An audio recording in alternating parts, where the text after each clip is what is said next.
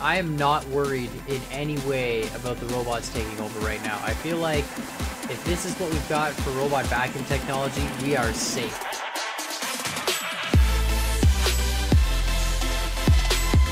What's up guys, my name is Khan and we're back today in LogicBots, and after the last episode we had a little bit of an issue finishing up the final level here in the military section. So there was an issue with the hydraulics, and there's a hydraulic piston as well as sort of a 90-degree piston, and neither of them worked, and they actually caused my save file to become corrupt. So I did go and I emailed the dev, and he got back and he said they actually fixed that. It was a bug that had happened with one of the updates, and now we have this really simple remote control car. We now can actually apply the hydraulics to it. So we've got two types of hydraulics. One is this type of hydraulic here, the 90-degree hydraulic, and the other is the linear piston. And we can really simply in the circuit board hook these ones up to a couple of hotkeys. So you can see we've got another radio receiver here, and we'll just hook one up to E and one up to Q. Not really a big deal. Something like that, and you can see now they actually work. So this one extends that way and this one pushes that way. They are very bulky though, I noticed, like they're relatively large, but they do seem to do their job. And my original idea to beat this level was just to use something like this, have it kind of lean up against the wall and then press this button, and that would, you know, push us over the wall. And I tried that and it didn't really work. So you can see we can go up here. We also can't rotate the camera, which kind of sucks, but we can go here. You see, even if we push with E, it doesn't really get over the wall. I spent a good hour, I would say at least, trying to build different mechanisms just to sort of push us over the wall, and I really couldn't figure it out. So for now, we're not going to worry about the assault course. I'm curious as to what you guys think as to how to beat that in the comments, or if you have any good ideas, let me know in the comments down below. It is a very difficult course though, because you have to go over the wall, and then whatever you build has to be small enough to fit through a pipe afterwards. But we're going to move on to the contractors area. This area looks pretty sweet. We've got the grass cutting, vacuum clean, and then a single motor challenge, which is basically like building a robot that steers and has, you know, one set of wheels that drive, and then it has to steer, as well as balance beams. And then we get into a bunch of walking robots. You can see walking, and wall climbing. So I'm really excited to try and build walking robots. Of course, it is nice that the hydraulics work.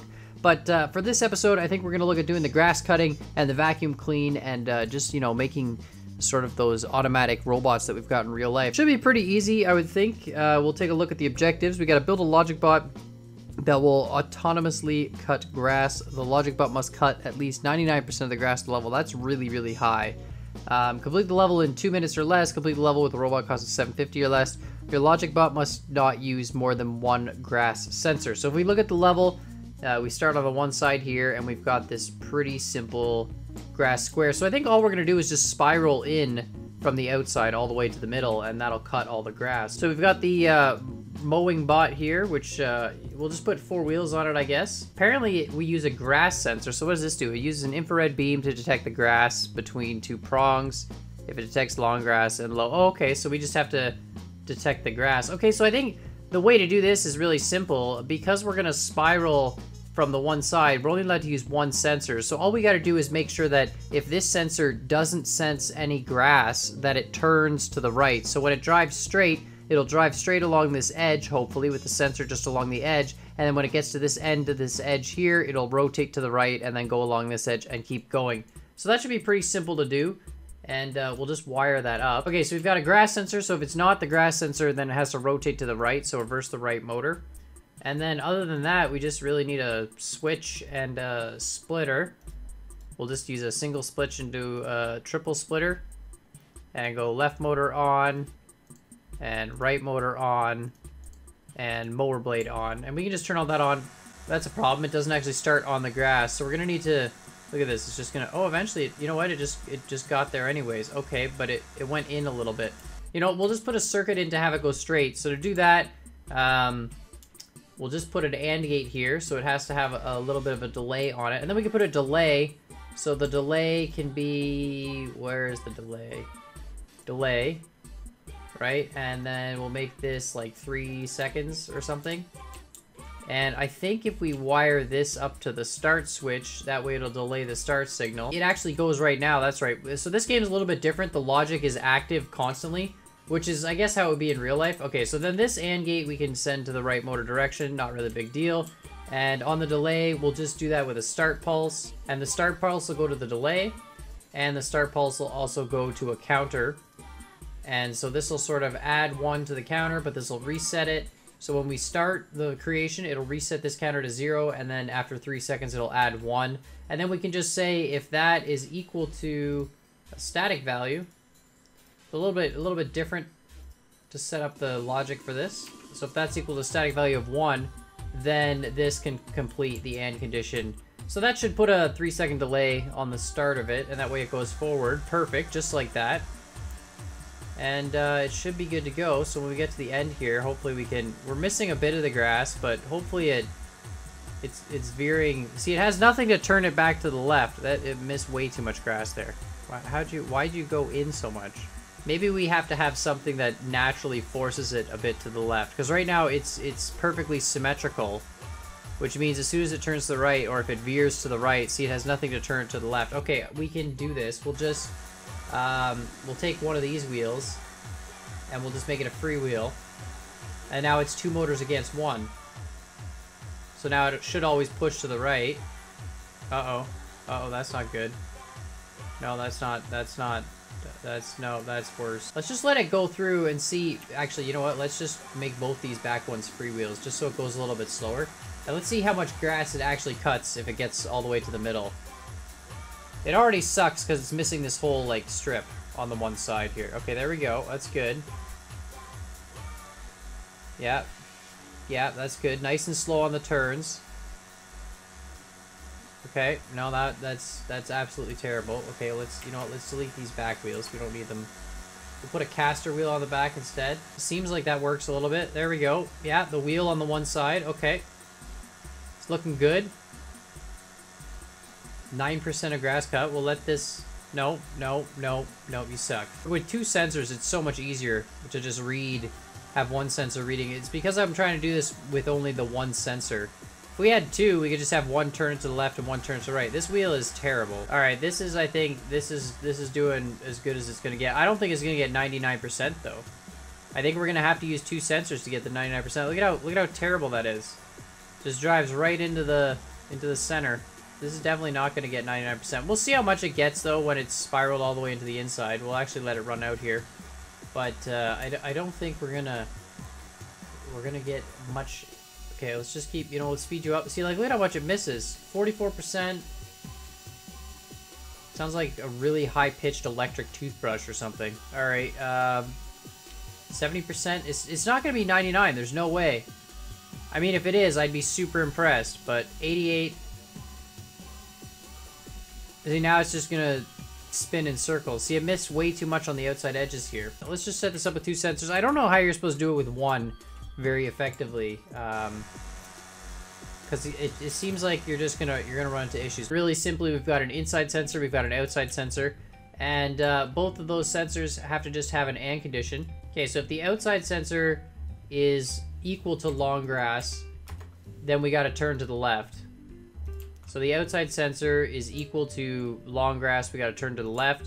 And if the inside sensor is not equal to long grass, then we got to turn to the right. So you want the inside sensor to always be activated on the grass and the outside sensor to not be activated at all.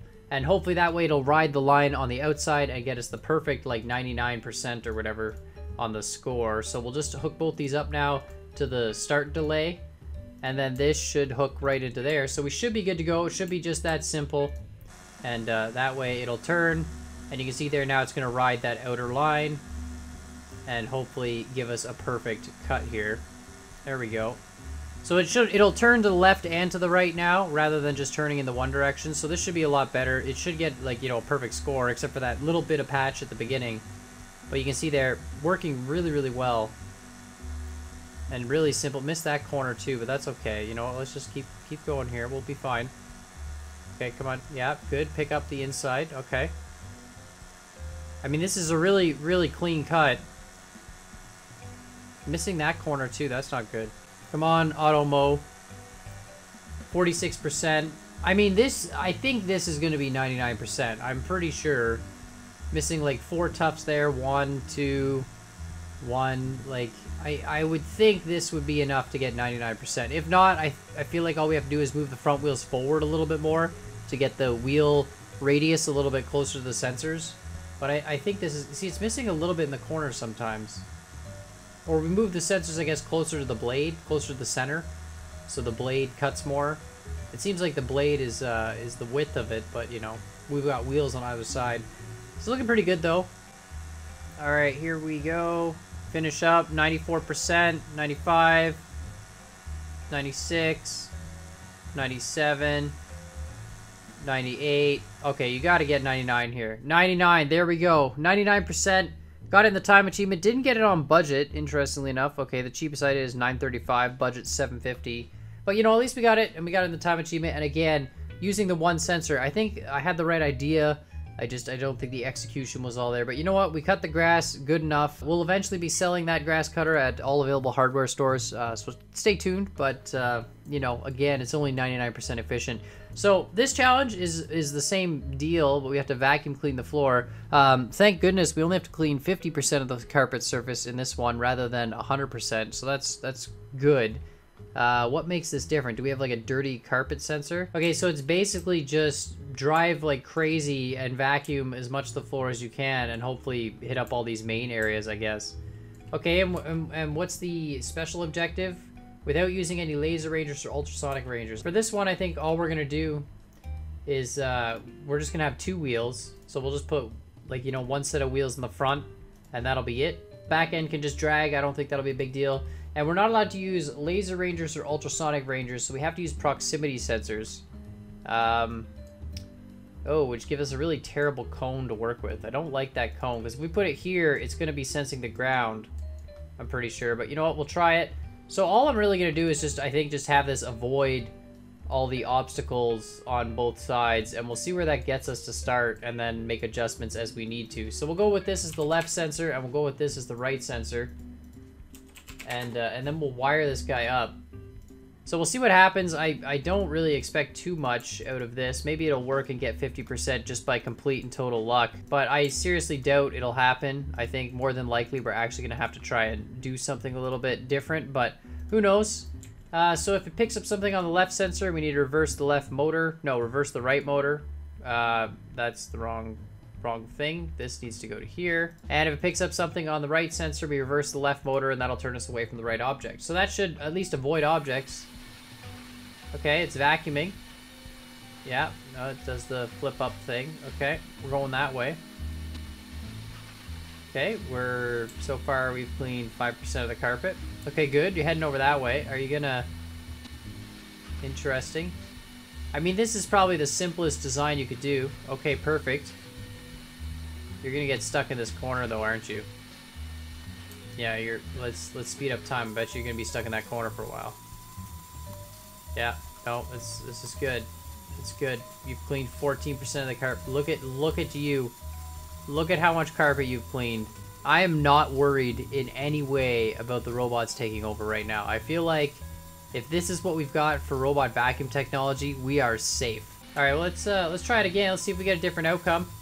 I don't think we will. I think it's actually going to follow the same path. Looks like it does. I think the problem is these stinking sensors have way too much range on them. I don't like how much they see. We don't really need them to see that much. So I think what we're going to do is instead we're going to just move them like up on an angle so they see very little in front of them and they'll only see the wall or object if we're like right up against it. We'll see how this goes. There we go. That's a little bit better. Okay, yeah, just turn that way. Get stuck in the corner with the chairs. That's fine. Okay, yeah, just do a complete... This is good. We're doing something here. Okay, it's looking good.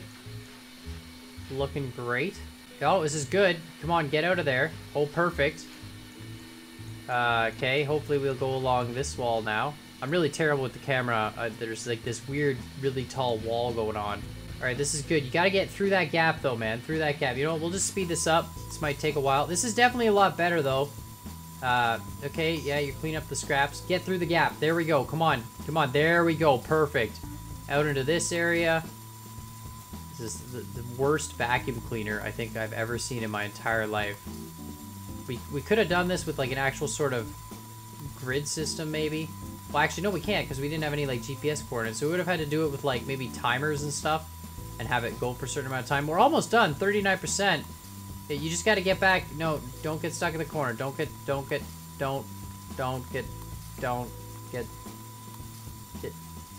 of the corner. All right, I think the only way we're gonna do this is to move the sensors back. We need to have the sensors mounted way in the back and have them sort of clear over top of the vehicle so that we're not, there's too much sensor range here, so it can't get into any of the tight areas, and we just needed to sort of do that. So we're gonna put a little bit of a spacer bar here. We'll change our anchor point. We'll go to default, and we'll just set a little bit of bar up, something like that. We'll rotate it 90 degrees, and we can use this to mount our sensors to it, hopefully, just like that in the middle. And then we should be able to just take this one, move it, and put it. I can't put you there? Interesting. Do I have to put another one of these on top, maybe? Another box cube? Put a little bit higher up. Then should be able to put this sensor. There we go. Might need to go a little bit forward, but that's okay. We can adjust that. And then this one just like that as well. And then we'll move this whole setup a little bit forward. And then there. Now we should hopefully avoid or be able to keep ourselves a little bit closer to some of these obstacles. I'm hoping.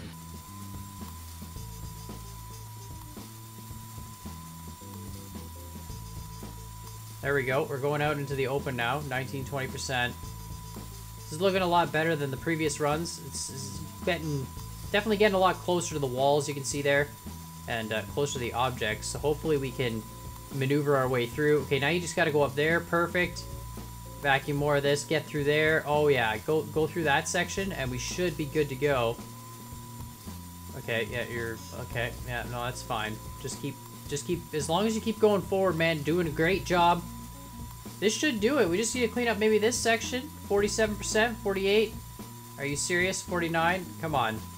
Come on, you got it. There we go, 50%. So the only thing we didn't get is the time achievement, but you know what? Not even that far off.